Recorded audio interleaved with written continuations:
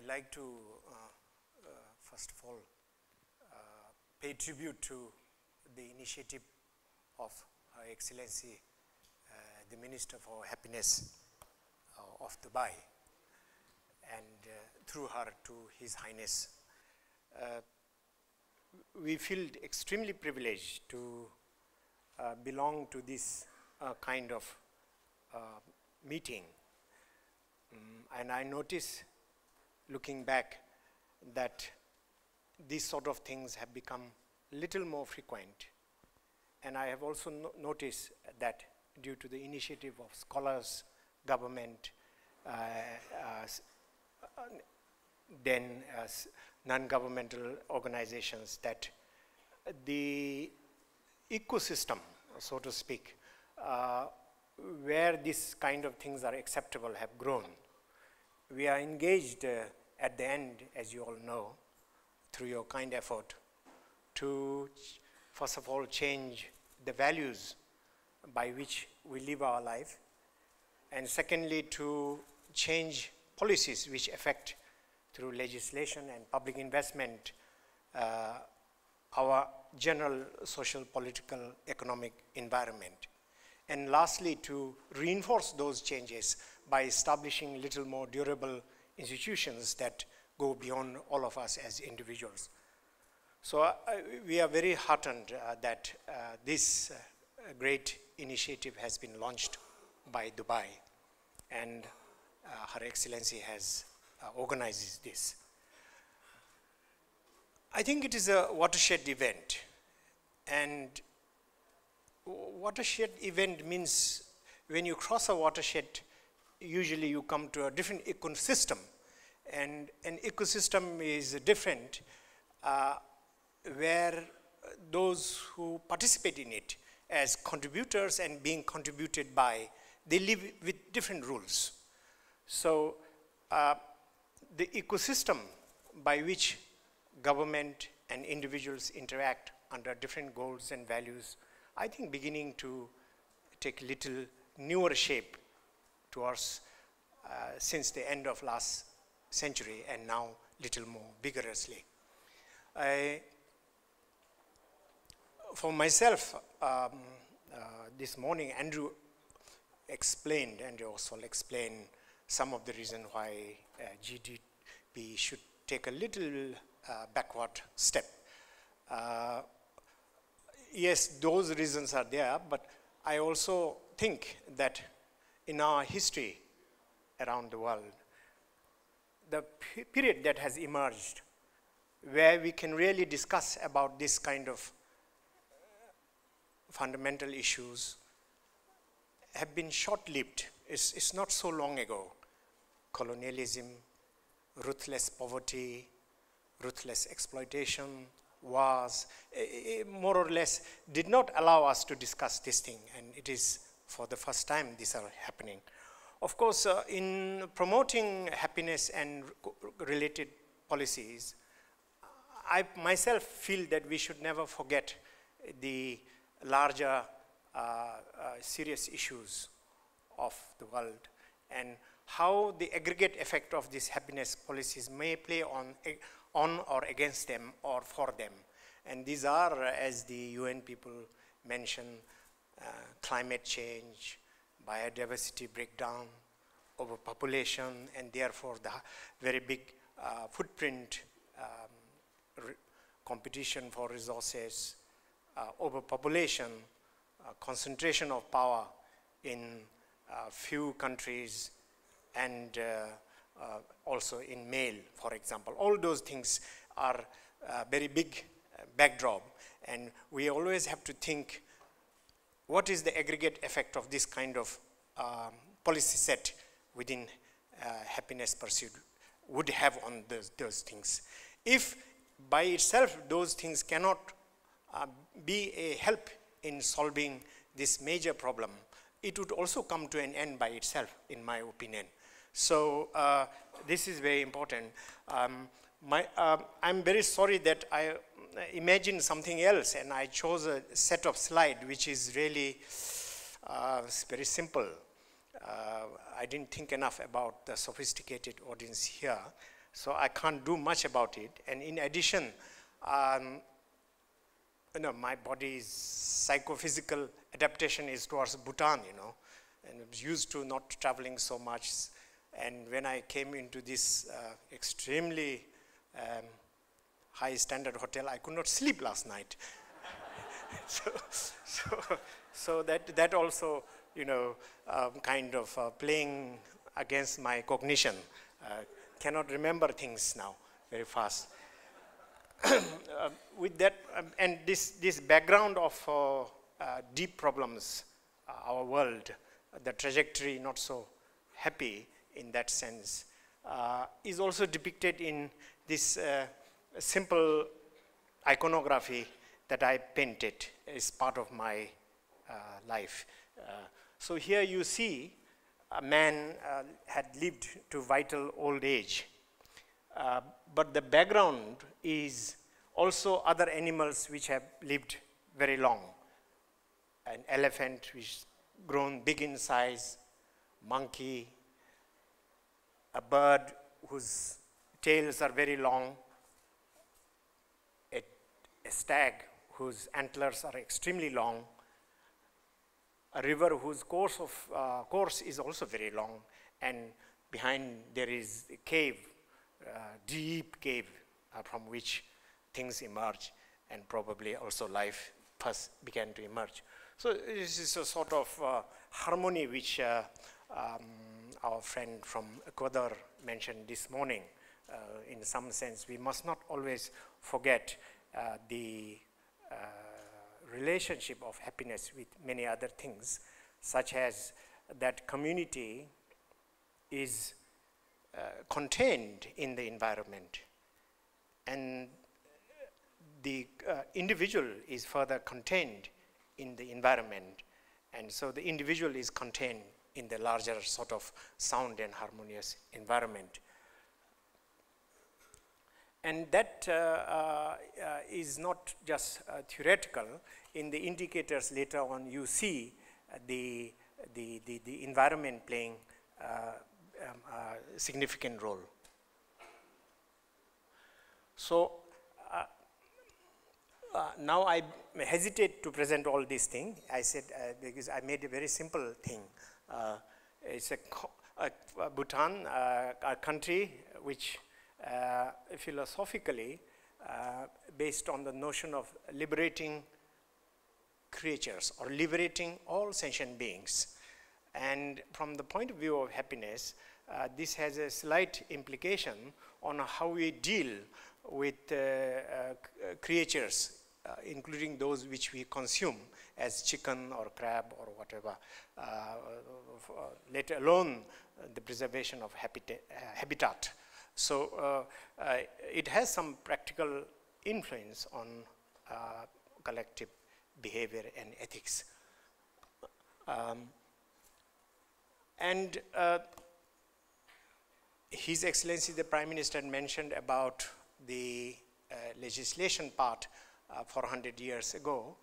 But once again, philosophically speaking, Bhutan is a country which had Vajrayana Buddhism. And in Vajrayana Buddhism, the final aim or objective is mindful or non-dual mindfulness. I shall show one slide about that later on. But I just wanted to show that that extreme point, whereas the GNH is not related very much to that. It is about ordinary householders' happiness. It's not about that sort of yogi or ascetic pursuit. But we need to know the philosophical and moral final point. And it's also a kingdom now, but regulated by the constitution. These are our king and queen. I must just spend 5 seconds only on this. The research is by Antonova Ilona, and the non-dual mindfulness depends very much on really switching off the ordinary default network in our brain. And here is this MRI by her. The last one and the first one is important. The first one is a chap who is struggling with non-dual mindfulness. So you can see all parts of your brains are activated in that struggle. But the last part is where everything has been switched off. Your thalamus, which is the gateway of information, has been switched off. Your insula, which is this part which makes sense of your body suspended in space, that is also switched off. And the main point I want to mention is that this sort of mental state and cultivation is finally related to what you call emptiness, and emptiness is finally related to what you call blissfulness. The blissfulness of emptiness is sort of the Bhutanese and Tibetan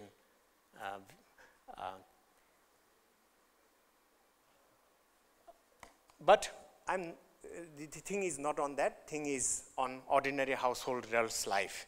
And here we have, all of us have 24 hours, 1,440 minutes, equal, but spent differently because of our different lifestyle, different values, different urges, and so on and so forth.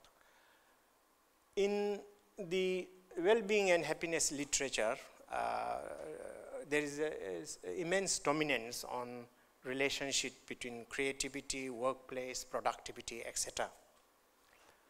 But not much measurement on the other two parts of our 24 hours.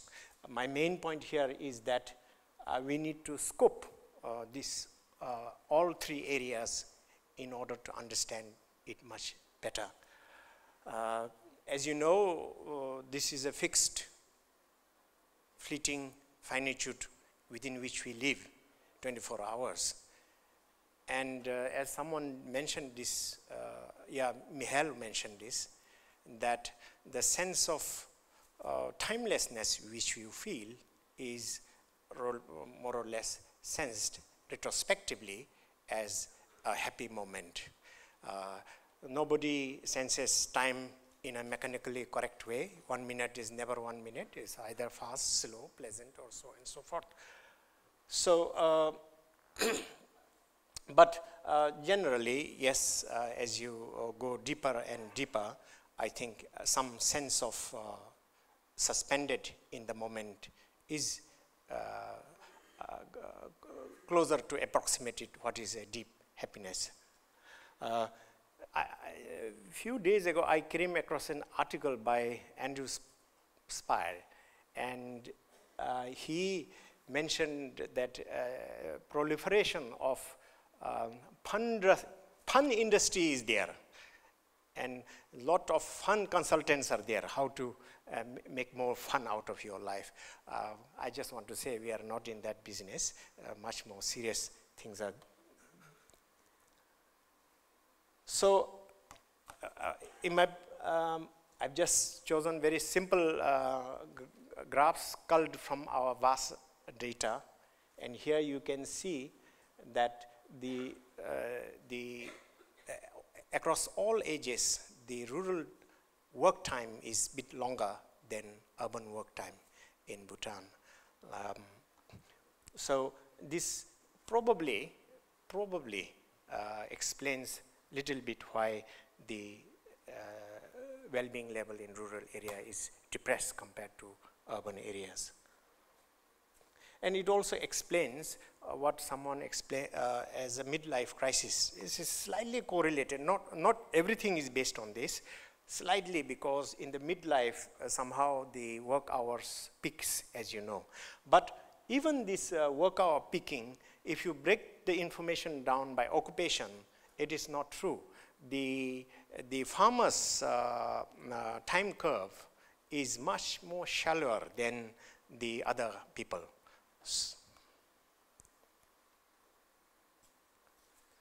So here you see the female in Bhutan enjoying more sleep.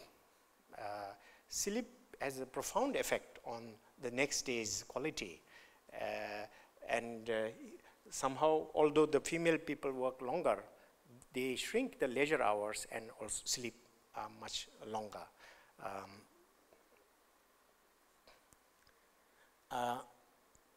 We haven't come yet to the point where we can measure the quality of sleep and quality of all other activities. This is very important, I think, next stage, to always measure the quality and depth of experience instead of just the flat or one dimension, just time. The inability of people to sleep well because of noise, because of worry, because of bad dreams, which are triggered by some other events during the day, etc., would be very interesting. But to be able to disconnect from everything during your sleep to ensure a good sleep would be useful. People mentioned also the relationship aspect. I think nothing is more important than long, trustworthy, dependable relationship. In fact, we can measure this sort of time spent on socialization by age group, by occupation, by resident, etc. But how, why, and the quality of this relationship, I think, is extremely important to happiness, because only when relationship goes well or something arises, unexpected, amazing in your relationship, happiness is momentarily coming up as a byproduct. So it is an emergent property. But here you see the pattern is very different. The civil service servants socializing early part of the day in the name of serving the country and so on and so forth, not doing work. A lot was mentioned on subjective well-being. I think there's a lot more work to do for all of us together to refine this instrument. It is a really good way of beginning, but as someone mentioned, Andrew also mentioned this morning, the reporting function, what is going on when such a composite question like judging your whole life is going on in people's mind, requires a lot more work. We have no explanatory power why this curve goes up and down. So here you are, this is not the score which is used by World Value Survey. I sent a letter, how do you derive it by yourself? They said 1,000 telephone calls or so. I asked people, did you receive telephone call from someone? I didn't get a good answer, credible answer. But anyway, this is the Bhutanese case for 2015. Not too bad given the per capita income. It is quite close to the top group. Here you see by age group, there is a slight dip in the midlife. I like to distinguish that what we do is not a subjective well-being scores. What we calculate is a slightly different one, gross national happiness index, and it measures very different things, and its results are quite different from subjective well-being. But we still like to do both in order to compare, see what is the, what information, which curve is picking up. For example, you see the curve growing down, but trying to pick up again towards the end of life. In GNH index curve, this doesn't happen. So here is a little more breakdown of these subjective well-being questions. Overall is for your life as a whole, as you know.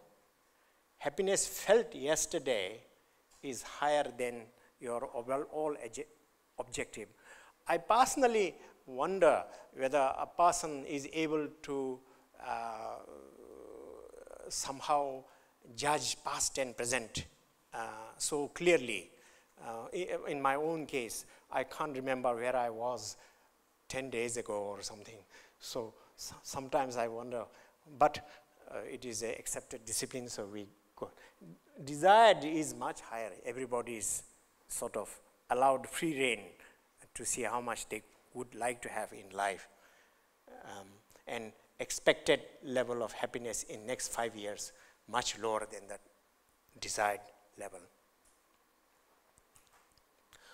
What can we make out of this for policy? Very difficult for me, actually. This is why we don't use it very much.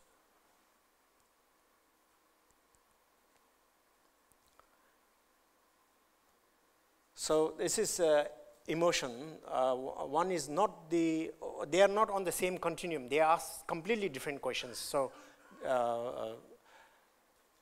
you can see that negative emotions are younger for, higher for students, but very low negative emotions as expected in nuns, monks who are given a lot of training. I think this is a very important point this morning, that some sort of inner resource training is needed before you land yourself in the drama of life by about 18, 16.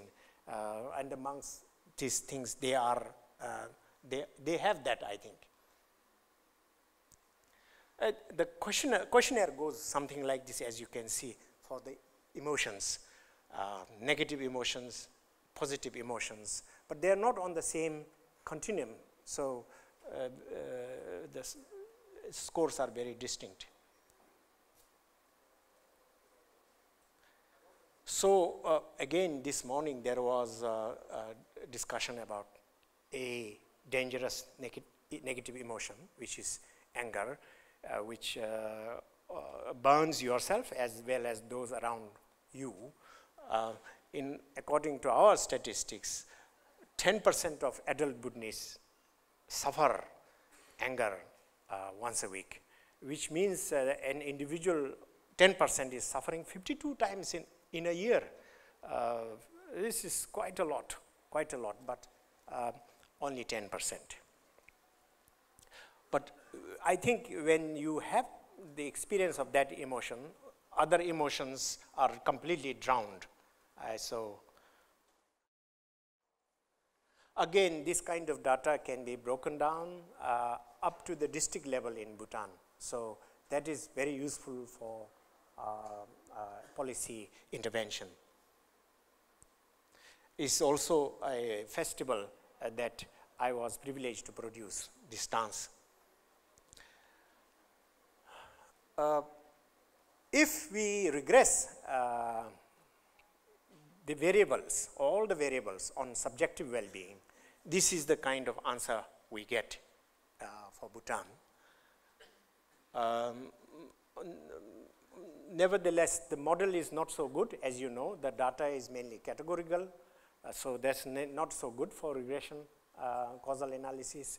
It explains only about 16% variation between subjective well-being and the other independent variables.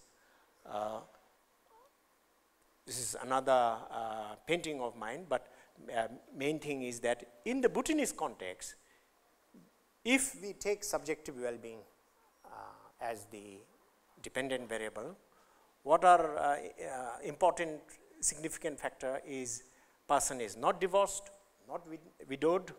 Between married and not married, it is not at all a crucial factor in Bhutan. But if you are married, as Prime Minister said, if you're divorced or separated, then it is it has a huge pulling down effect on happiness.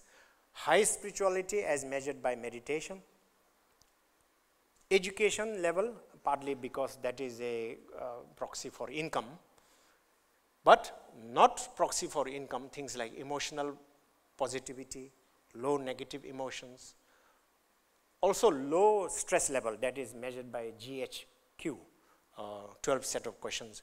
Good family relationship, that's measured by a set of 12 questions. Adequate sleep hours, limited working hours, etc. are most important. But I painted this to show another aspect, that is that humans being experience of color is on one plane, just like music, very important. We forget these kind of subtle influences. If you ask people all over Bhutan, as represented by 8,000 respondents, they give another set of questions, answers. We ask them, considering what you have, what you are already, what would make you more happier? Then the top three, as you know, one is always money. But as a speaker mentioned this morning, we have to discount quite a lot of that due to various effects. We have to discount. Good health, which is a function of health system, but also quite a great deal about your own habits, and that is where training comes into play, very important. And lastly, and family relationship. I think these two areas probably have no negative or diminishing returns, the more you have. But good family cannot be sustained, in our opinion, without a surrounding good neighborhood. This is a sort of, cascading dependence from individual to the family, family to the good neighborhood. So it's really about good neighborhood. And the rest, quite revealing things like environment, since it is already very good, people won't consider that. So it also has some limitation in policy application. Since it is on measurement, I picked up some simple points. National survey is once every 4 years. Election is once every 5th year. We produce the relationship for the next government, whoever it might be. And as His Excellency mentioned, is a face-to-face interview, and the timing is a little longer than His Excellency mentioned.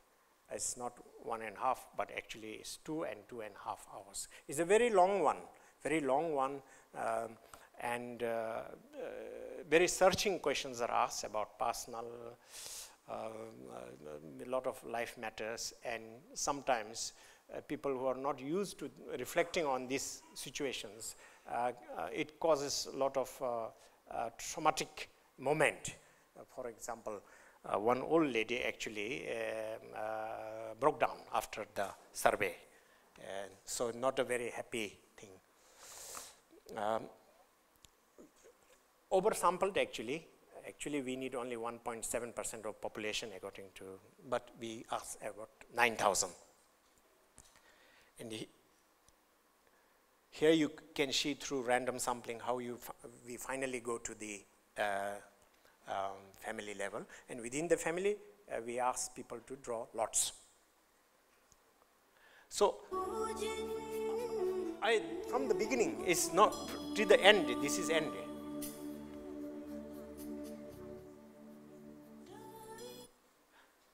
Can you go to the beginning? Beginning of the slide. I thought to give you a sense of what an adventure this survey is.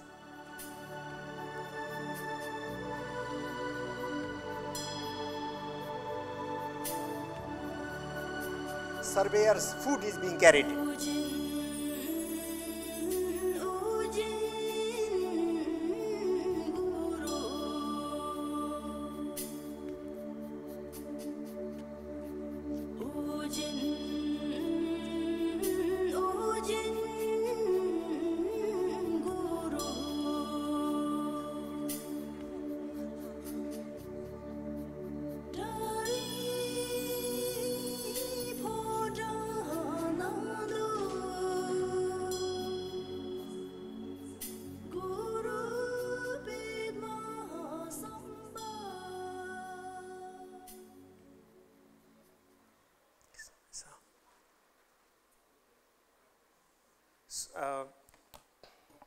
So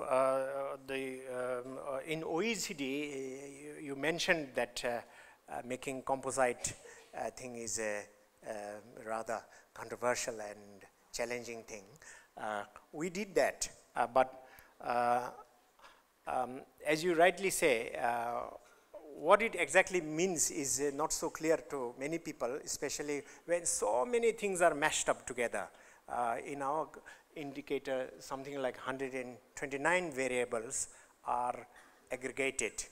So, but for policy purpose, the decomposability of the index is very useful. We can decompose it to the district level, and so that is to provide a big picture, but this kind of slides we can make for 700 variables derived from our survey. That is very useful because we can then begin to think about those micro relevant issues around which we can weave policies. Of course, it must have all sort of checks in statistical term. I have given it there. Main thing is we are still short of neurobiological instruments to directly check.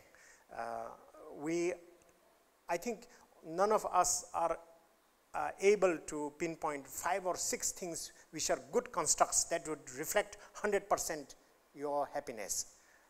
That is still something to be done, I think, short of neurobiological things.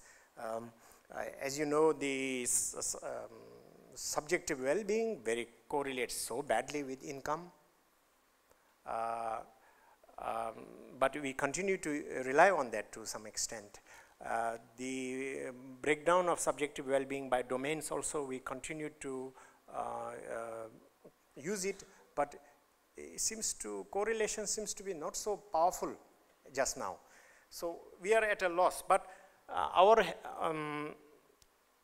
attempt is to just now amass as much information as possible and see which one clicks, which one are the best ones to explain what we call this mysterious consciousness called happiness. So that is why this there is something on everything: subjective, objective, inner, outer, individual, communal, and young ones, old ones, tangible, intangible ones. But the research on individual issues like that has already been established that it is good for happiness and so on and so forth. But most importantly, I think we have to aim for policy relevance in order to shift government public expenditure and policies.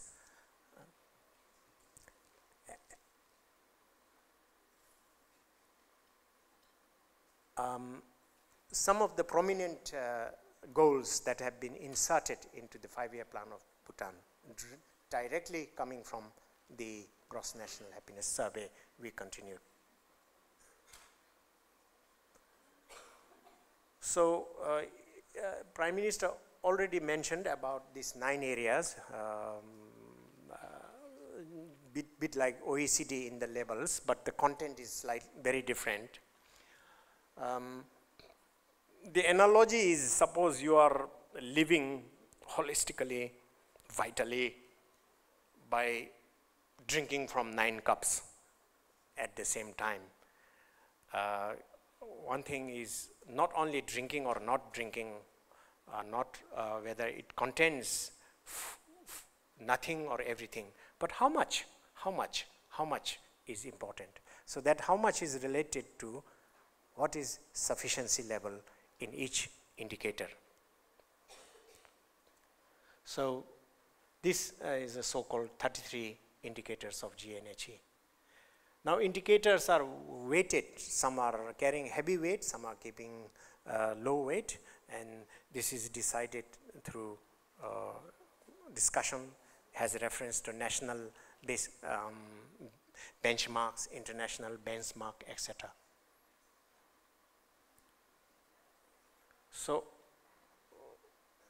So this is decomposable by areas of concern, by demography, by district, by occupation, so on and so forth, by emotion, by time, all sort of analytical categories one can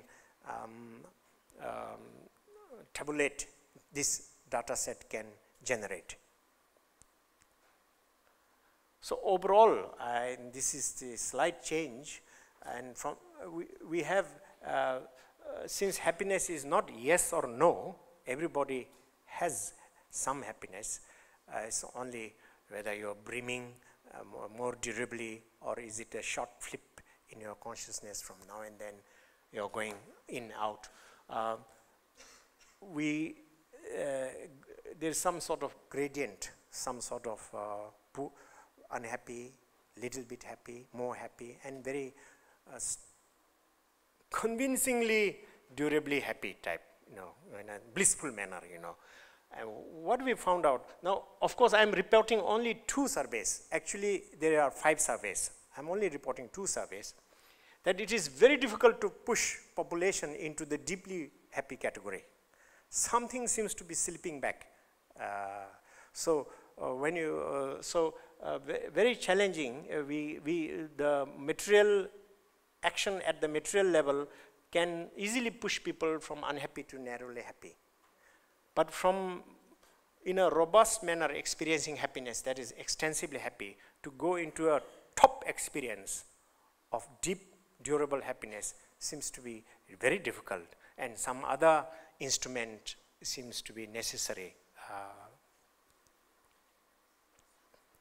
So this is for the composite index, but we have maps like this for 33 indicators and 129 variables. So the action that there's proposed to the government and government has accepted is that the last 3 or 4 districts which are performing very badly on one of the 129 indicators will be the sort of, they will focus on that. So this is by domain. So you can see that absolute and relative change in the last 5 years. Oh, time up. Okay, thank you very much. As I mentioned, improvement in GNH in all categories.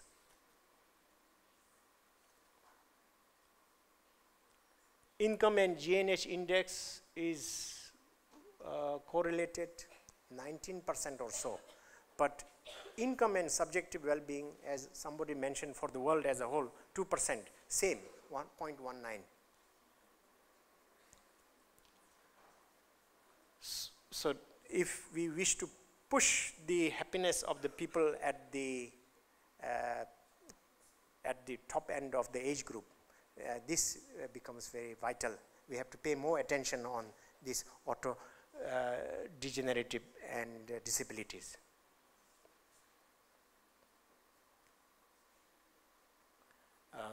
Much was said on dependability and friendship. Yes, it is very much so. Life without happiness is really a life destitute of relationship. That is true. Safety, this is a particular definition, is after dark walking in the, walking around after dark. And there are many surprises. There are that it almost counterintuitive all the time results. This is a safety level in Thimphu, the capital city, which has the maximum number of police, lights, and other protective measures. But still, the fear that is deep inside your mind reports here. So it is not that kind of overt things that can now tackle this. It is something else.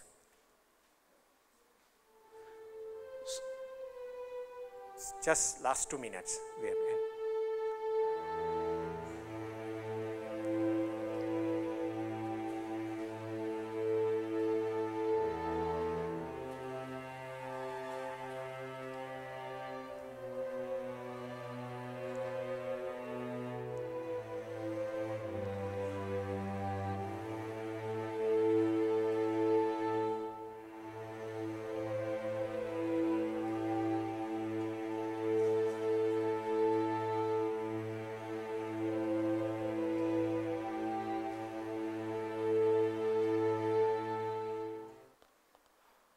So one of the cause of fear of walking after dark is ghost, sense of ghost presence, and the other is this one.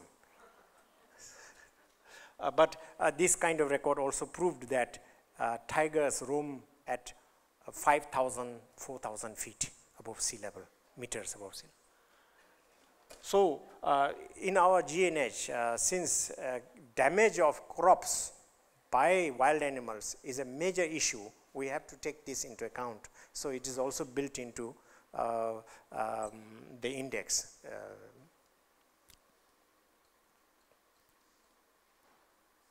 What is that? So the environment as a whole is rather intact, but the perception of pollution in West has already become problematic for urban areas in Bhutan. So I will skip the aggregation method and I will come to the last point. This kind of analogies are there, how to do.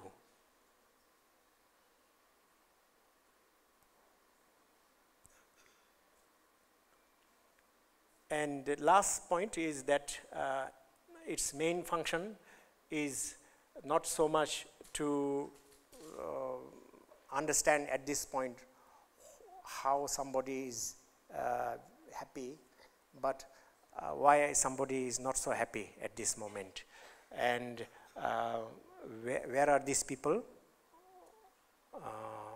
who are these people, and what can we do, as people this morning said, as individuals, provided some cognitive improvement is there, psychological improvement is there, we can do something as individuals. Another thing is organizations who create the kind of water for the fish has to do something else. So organizations, what can they do? And lastly, what can government do? These three are the main sort of questions for GNH. I will end here. Thank you very much.